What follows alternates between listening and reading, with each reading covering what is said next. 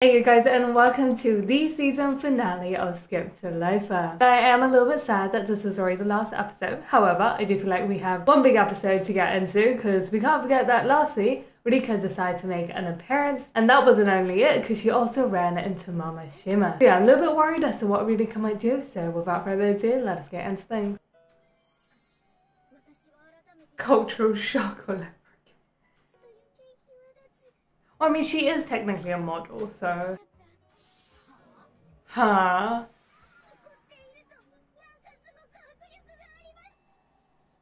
No, Mitsubi Mouse. Why can't she be here? Okay, it looks like Mama Shima doesn't know what's up. No, you shut up, really, cause seriously. Yeah. Act for you again. What is that meant to mean? Ooh, okay, so never mind. They both clearly do know, but wait, was it just me? But why? Rika's just question of, are you making Shima act again? Kind of felt protective of Shima, but this might be like my last string of like trying to look at Rika positively. I mean, that attitude in itself is definitely not up, but I'm just thinking that maybe she thought that Shima was acting a game for his mom, but I don't think that's a bad thing either, because we clearly saw that, yes, Shima thought that acting brought happiness to his mom, so that's why he kept doing it, and that's why he didn't want to kind of act a game, but I feel, oh, is there more? I don't know. I just, yeah, so, I don't know, but mainly, Rika has been hella rude, though. I mean, Mama Shima's just here to see her son in a play, him act again, so... Yeah, it's just not for her to say, like, why are you here? So, anyways. Oh, this is so cute. Yes, go together. She ran into trouble. Oh, yeah. Okay, so up to middle school, they all knew you were an actor.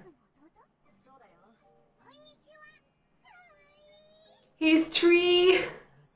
I'm never gonna get over that. Kind of, but I guess. Cat's out the back.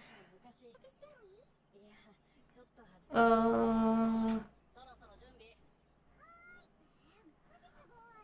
mean, I don't think there's any reason to hide it, but. Wait, what? What did Rika say on the way here? You're not. Wait, unless they seriously had something suddenly pop up, I'm gonna call absolute bullshit on that, especially because of her little smile there. Sweetie, I am so sorry, but I'm about to bitch slap that smile out of you. What? What is your problem? I was so excited for Shima's mom to watch Shima act again. She's the lesser. Thank you for Bobby Majiggy. Yes. Nice. Nice.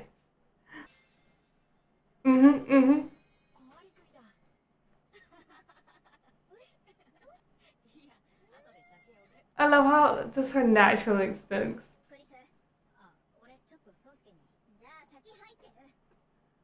To protect Shima. Wait, so even Chris kind of gets what she means?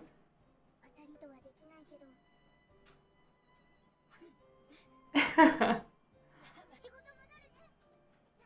love how she'll do anything to see the smiling side of Shima. That's so sweet. I'm so disappointed that the mom came all the way here and doesn't get to see the last show. No, like, this was all Shima. So can I act as long as it's for myself?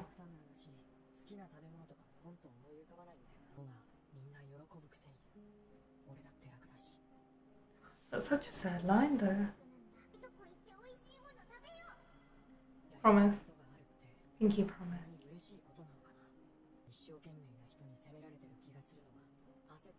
I feel attacked when I see people who are passionate.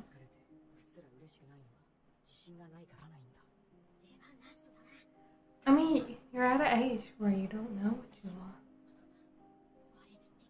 And that's okay. I chose not to talk to him.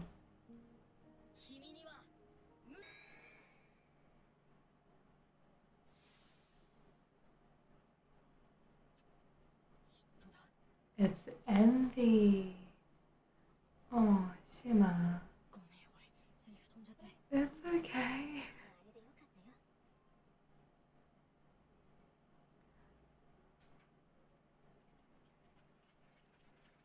Oh, I really like this shot. No words were needed to kind of describe that. Was that Rika finally choosing to like stay the fuck out of Shima's life? Mm-hmm. Follow you down the scenes. Yeah. Yes, Shima, yes.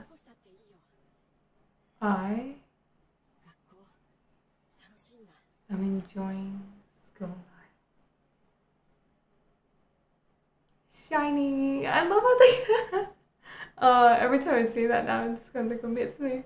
Interesting, I do wonder why the 12th episode was the only bit where it said shining. Normally it's like shining and something else. Yeah, yeah. I think he's allowed to, Rika.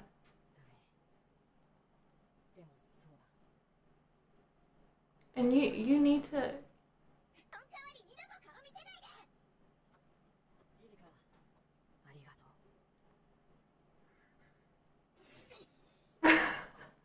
Chris, I love how Chris censored that.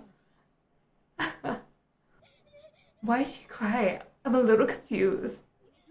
I love the driver's just like, I did not sign up for this. Even I knew it wasn't totally Sosuke's fault.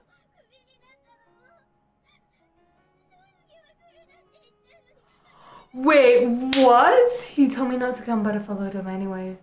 But it's just not fair. You two were envious.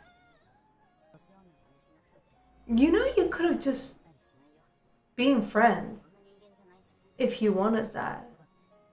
Yeah.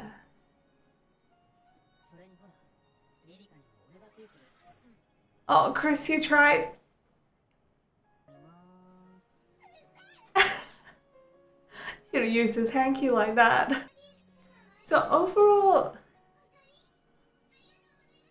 this has been about a cycle of envy, coming to an understanding of that, and forgiving and moving on.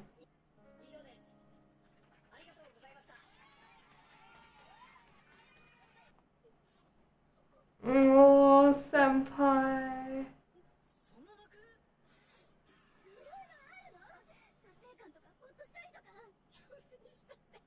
I can't believe he's just laughing at her like that. Oh, that's quite high pressured. I didn't ask. Boring. Sorry. I mean, the older kids, not his story.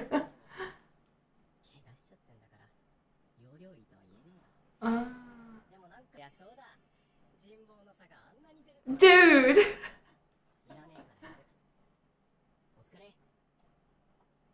Yeah, I never thought he was a bad lad. Really?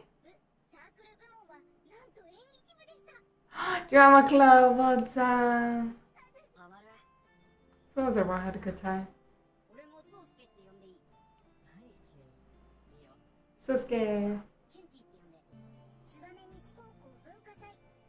This was a lovely school festival arc. It was just so like sweet. Touching on quite a lot of characters. Well done, Mika. And then sleepover. Yes, yes, yes. Chiffon. Oh. And the reality, yeah, finals. No worse, yeah, study session. Nothing more between Mitsumi and Shima? The cat and the season vat, a little moment between them two. Wait, that's it?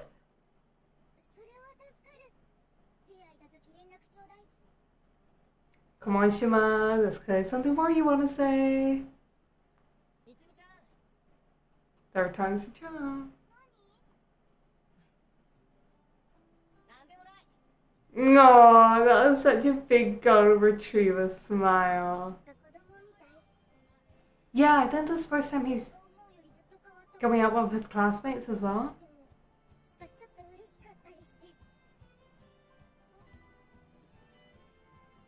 Shima's expression has become just so much like softer.